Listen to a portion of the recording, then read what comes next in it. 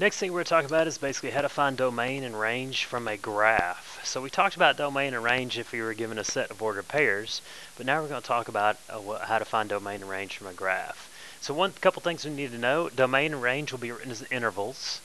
Okay, so keep that in mind. Continuous. If a function is continuous, and what that means is I can draw my whole function without picking up my pencil.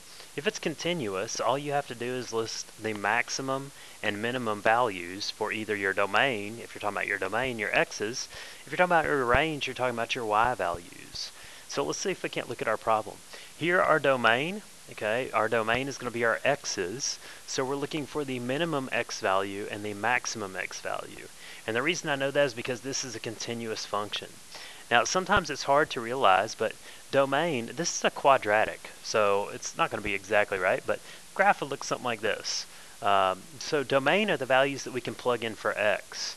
Well, what can you plug in you can actually square? Well, you can plug in anything. If you want to square 5 million, you can. If you want to square negative 300, you can. If you want to square 1/2, you can. And this graph's sometimes hard to realize, but even though it doesn't look like it, it actually goes down and gets wider as it goes.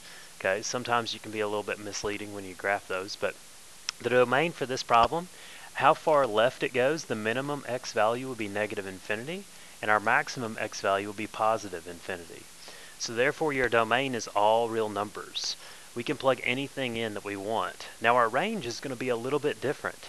Okay, it is a continuous function, so we want to know the minimum value first.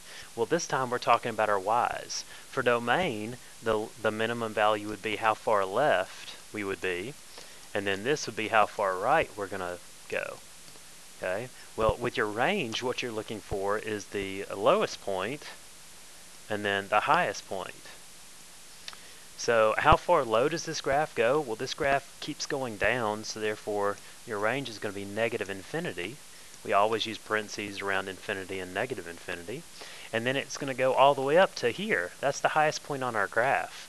Well, we're talking about our y values, so that's going to be a positive 4. Okay. Now, is this point included in our graph? Yes, it is. So therefore, we're going to put it in a bracket. So just talking a little bit about domain and range from a graph. Again, if it's a continuous interval, then you want to know the minimum and maximum values. For domain, it's going to be how far left and right. Domain range, how far low and high your graph will go. And make sure you write it as an interval. Let's see if we can't look at another example.